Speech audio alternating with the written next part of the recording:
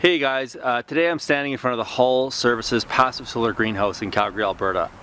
This greenhouse is roughly 500 square feet and is operated by Hull Services specifically within their horticultural therapy program.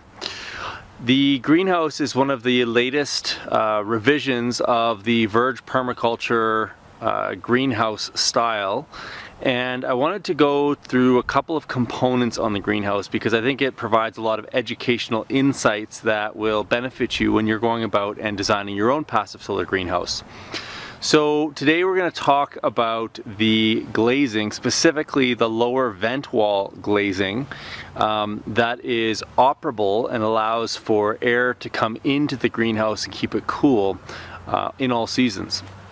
So behind me you'll see that there is a panel that is made out of the polycarbonate, and it's quite thick. The polycarbonate itself is 25 mil, and this acts both as the glazing surface above me, which allows the sunlight in 12 months of the year. But what's really unique about the way that they've built these vent walls is that it's a very inexpensive way to build a light operable vent system that will allow light in through all seasons, but it will also allow for an operator, specifically the wax-filled operators that open and close the windows. Now, one of the difficulties in managing a greenhouse is building it in such a way that it's going to manage its own thermodynamic loads automatically. You don't want to have to be coming out to the greenhouse 3, 4, 5 times a day managing whether or not windows should be opened or closed. And so there's basically two ways that you can do this.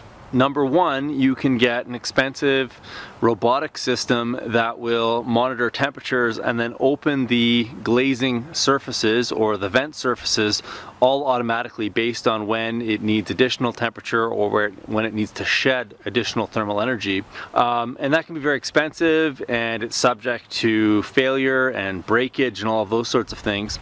Or you can get these wax-filled openers. Now, the wax-filled openers essentially function by using a cylinder that's filled with a medium, typically wax, it can also be gas, that expands when they get hot. So typically these cylinders are dark in color or black, and so as they absorb solar energy, they correlate to the temperature inside of the greenhouse, and the medium inside of the cylinder will expand, putting pressure on the piston, which then ends up pushing a mechanism and thus opening up the window. Now today the windows are not open because the greenhouse inside is not very hot, and so the windows are staying mostly closed.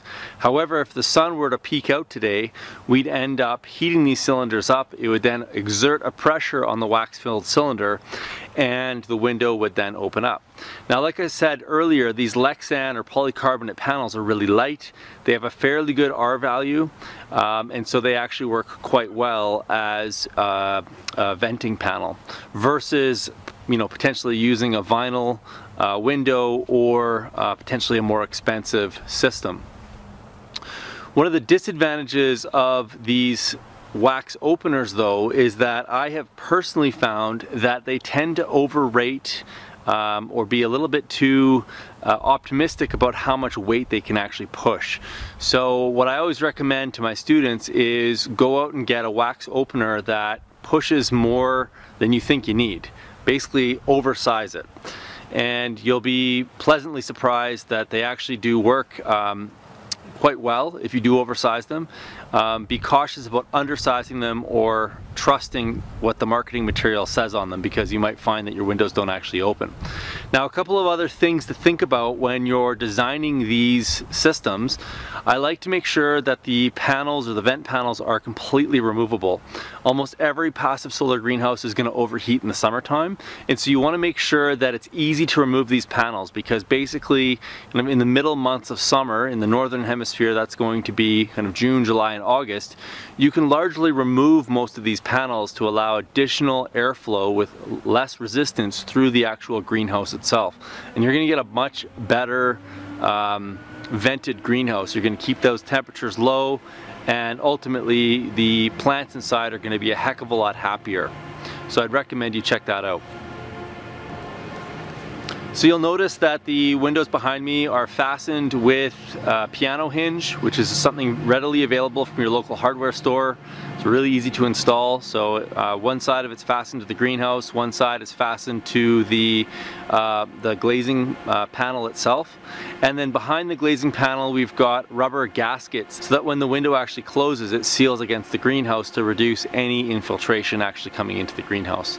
So this greenhouse has similar vent panels on all four sides of it, which are both removable and also operable based on these wax-based cylinders. Thanks so much, guys. I hope you found this video interesting. Hit a like button if you got some value out of that, and leave any comments or questions that you have in the comment section below. Have a great day.